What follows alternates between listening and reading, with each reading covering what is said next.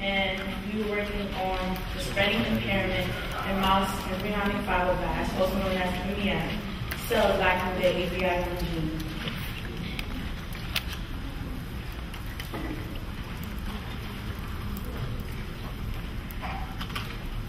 Okay, so why are we doing this project? Well, our goal is to obtain initial phenotypic characteristics of recently established Abi1 knockout mouse embryonic fibroblast cell lines. So in my intern's lab, they were looking at the mouse models, and they found that in the prostates there's a significant protein called Abi1 that was very significant to the cell spreading of the tumor's suppressing gene, and as well Abi is thought to act as a tumor suppressor and also as an actin polymerization regulating protein. We believe that spreading phenotype, which we attempt to characterize in this project, is in close relation to the neoplastic characteristics of Abi knockout cells, which is a main interest of the cell signaling lab. So the purpose is we want to know if the Abi protein is essential to cell spreading. So actin polymerization dependent processes. As seen here, we know that actin is a protein which, when it polymerizes, is a number of proteins that come together. And from monomer to polymer, it's called polymerization. From polymer to monomer, it's called depolymerization. And all of these, actin is ubiquitous as well, and therefore it forms filaments. And there are many cellular processes such as cell migration, cell-to-cell contact, cell division, and cell spreading.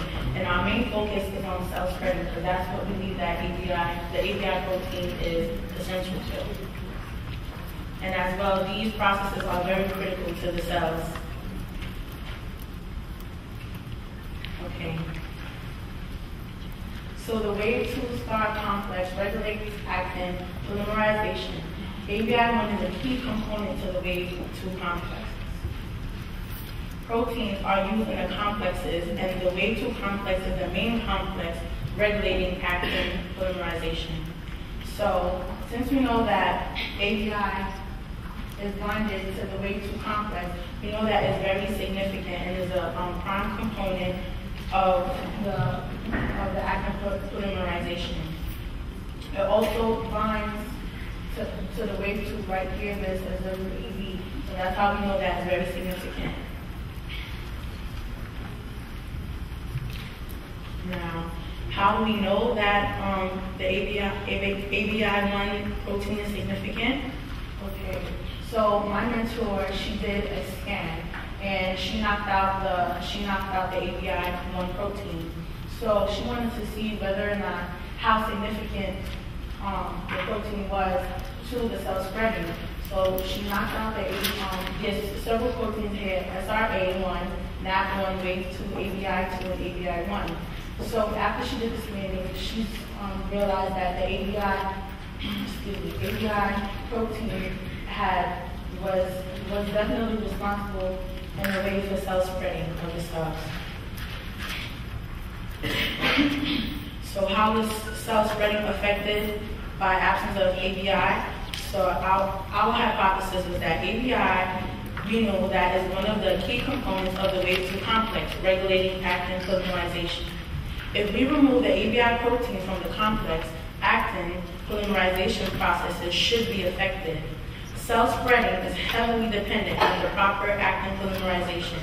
While the effective wave 2 complex causes effects in actin polymerization, we also expect abnormal spreading in Abi1 knockout cells. So we know, wave 2 complex regulates actin polymerization, and actin polymerization regulates the cell processes, and the main cell process that we are focused on is the cell spreading, which we believe that Abi is responsible for.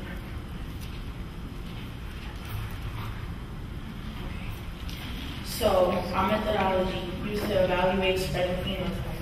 So we took the mouse embryonic fibroblasts, which were adherent cells growing on the plastic tissues. After that, the cells were detached by using trypsin. After that, the cells were inspection and counted by using the unifying chamber. And I did that by looking through the microscope and counting it using the counter. So after that, we placed equal amounts of the cells and plated them on the plastic dishes. Spreading from rounded cells to fully adherent cells was monitored in a time-dependent manner. So we took pictures after 0 minutes, 5 minutes, 15 minutes, 30 minutes, 1 hour, and 2 hours. And lastly, pictures of the control versus knockout cells were taken and we used specific time points, and spreading abilities of control versus knockout cells are compared.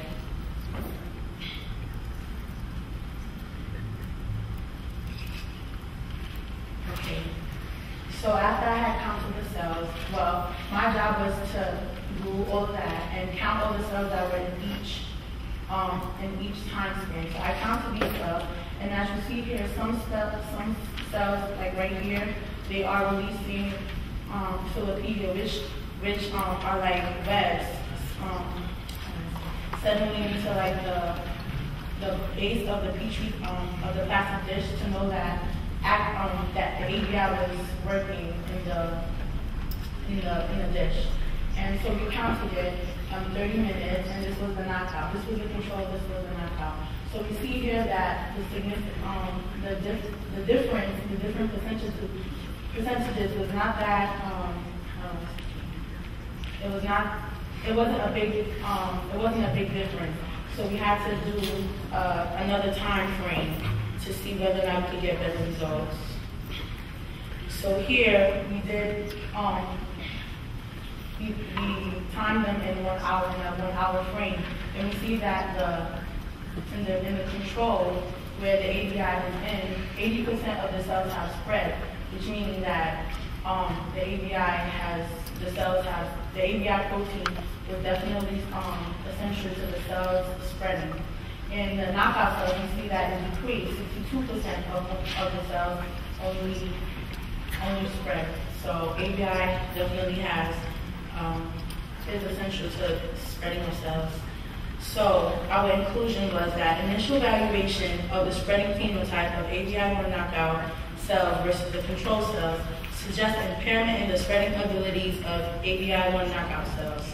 We did observe the less spreading cells in the ABI knockout cells, but since the data was not completely compatible, we decided that our project would continue and do more experiments to get better results.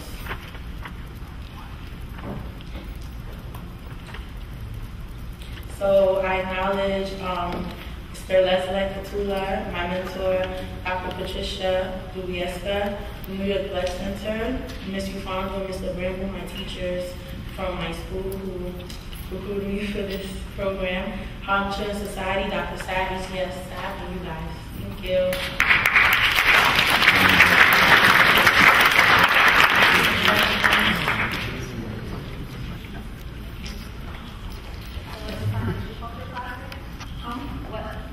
What are the cells plated in? Plastic tissues. Plastic tissues. Do you think it might be different if the cells were trying to attach to, say, collagen or another protein that is a protein that's found in, the extracellular matrix? Well, my mentor told me that there were a lot of people, a lot of companies that were going through, that were looking at different proteins, and they were the only one that found that protein. So they were the only one that could have the equipment to do all of the research and everything. So everything is new. They just started the project. So. Do you think that it also affects the depletion time or the number of cells that it is? I think the time is more essential to the experiments, because as you saw in 30 minutes, the difference was not that much, but in an hour, the percentage of the cells spreading in the control was more than the knockout. Yeah, so do you think after 24 hours though that I don't know, because when we did it 20 times, so it was the results were going up and down, so I don't know. Any more questions? To the what?